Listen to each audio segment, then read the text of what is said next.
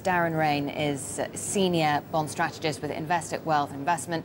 He's with me in the studio now. Darren, good to see you. Thanks very much for coming in. Let's start with these reports of ECB intervention in the Spanish and Italian debt markets. You say this is a good thing. Absolutely, yeah. And that's clearly being demonstrated in the markets. We've seen yields fall. They're getting to 5.2, 5.3%. They're moving in the right direction. It's a movement in the right direction right now, but is it likely to last? You know, a lot of analysts saying it's a quick fix. It doesn't actually do anything to resolve the underlying problem. Absolutely right, but there's a couple of things. So governments need to make their countries solvent. So that's the one thing, and that's been taken care of. Italy and Spain have shown clear signs that they want to do that. But over and beyond that, as you suggested at the very start, I think European policymakers need to come together and show that they're aiming for the same thing, which is to give confidence to the market. That's the one thing that's really lacking in markets at the moment. OK, so then let me ask you about the riskiness of this move on the part of the ECB. This isn't like buying Irish, Portuguese, Greek bonds. You're talking about intervening into the biggest markets in the Eurozone. Significant expansion of their own balance sheet. It is, yeah, although to be fair, they are neutralising what they're doing on the other side by taking liquidity from the money markets. But you're right, some people might see this as a form of quantitative easing, and there are clear concerns in Germany about that. But what this is, really, this is a stopgap until the EFSF has its wider powers, and perhaps until we get a much bigger fund, or more funding from the EFSF. Just a quick one, before we get to the EFSF. If Sure. some people see this as a form of QE, could inflation become even more of a problem than it is right now? Yeah, well, as I say, I mean, they are neutralising it on the other side, but there are clear concerns. I mean, you've seen the German Bundesbank and what it's clearly been against purchase of government bonds by the ECB. Now, with the EFSF, I mean, we're expecting... When exactly are we expecting the fund to actually buy bonds on the secondary market? They say a few weeks, but the problem is you have this long protracted process where everything has to be approved by national governments. Is that fast enough for the markets? It's absolutely not fast enough for the markets. I mean, the timing that I've seen is that they think it won't be available until the end of September, these wider powers. And given now we're at the start of August, that's light years away. We need to have something sooner than that. And if we don't? And if we don't, well, the ECB has to step in and say the ECB is providing the stopgap for me. Otherwise, the downside could be very large. What about the US downgrade? How is that likely to impact Europe? Are the ratings of other top-tier countries like France now somewhat vulnerable? Absolutely. I mean, that's one of the big repercussions to come out of the US downgrade. It's going to put the spotlight on other AAA countries. The one that really comes out is France. I mean, the debt to GDP of France is actually worse than the US. Although, again, to be fair, I think S&P, one of the reasons why S&P downgraded the US wasn't only on its ability to pay, it's also its willingness, and there's certainly big concerns there about the dysfunction in the US government. Yeah, the politics was a big part of it, wasn't it? That the Absolutely. fact that those debt ceiling negotiations saw months of heated negotiations, and the deal just didn't seem to go far enough.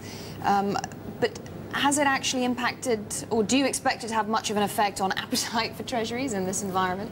Absolutely not. When you think we've got Eurozone sovereign debt crisis, that we've got the third largest bond market in the world, and being Italy, and people are very concerned about that. If you want to go somewhere where you have a risk-averse assets, you've been talking about gold, you've been talking about the Swiss franc, well, US Treasuries are one of the main assets you would go to. So, no, they're going to be well bid. And another thing that's worth pointing out, markets at the moment are awash with cash. And investors have to put their cash for the short term in some asset, and certainly US Treasury bills have been a big beneficiary of that, and that's unlikely to change. I'm just curious, what about the appetite of foreign investors, especially China, for US Treasuries? Yeah, that's a good point, and certainly there's been some saber rattling coming out of China, but where else does China go? China needs to maintain its currency peg that it has with the US, so it has to buy US assets.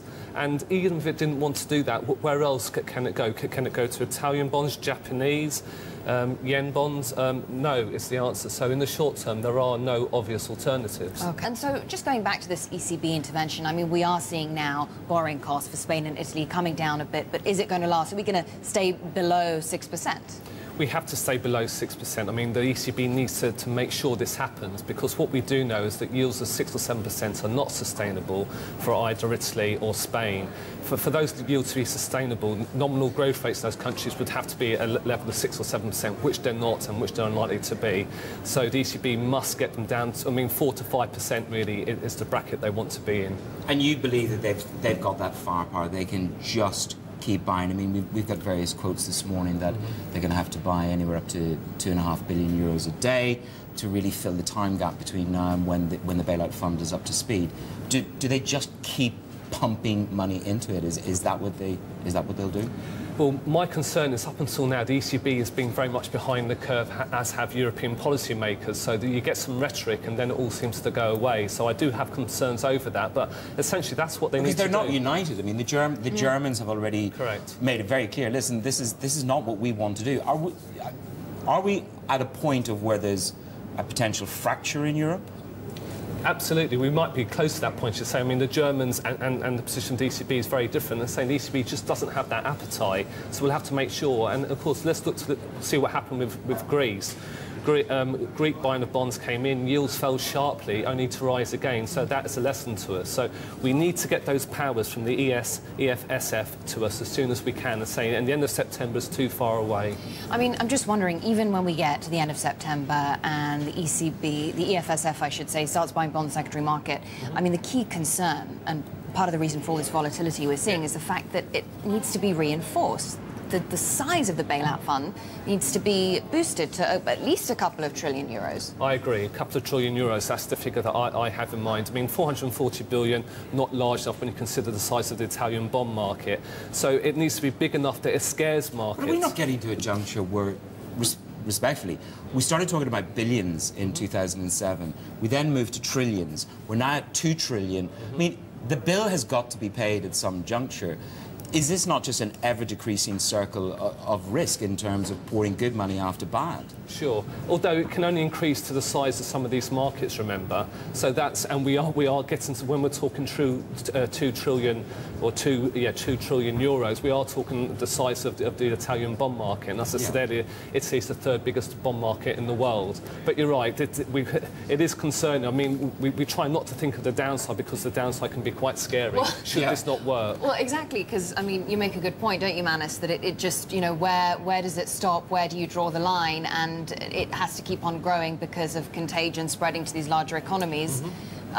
So I'm just wondering then, that's not the sustainable situation, is it? I mean, what happens after you put a couple of trillion in there? Sure, but I mean, remember, this EFSF has other powers. It has the power to provide short-term finance to governments that are in trouble at reasonable rates. So it could be for a period of 6 months. Instead of Italy and Spain coming to the market, it provides funding, and it gives markets the time to calm down. Well, one last thing, as a backstop to everybody out there, is it still Treasuries? I mean, I heard you say that, yes, they'll remain well bid, in other words, well supported. Is that the bottom line? If in doubt, nowhere else to go, buy Treasuries? Absolutely. 2 years, 5 years, 30 years? Where do you play on the curve? Well, 10 years would be our obvious place for we're wealth management. But having said that, you have to say that from a technical point of view, they do look very expensive. They are at the price they are, and it's all to do with safe havens. There you go. Markets seem to have shrugged off that downgrade, at least for now. Anyway, thanks very much indeed.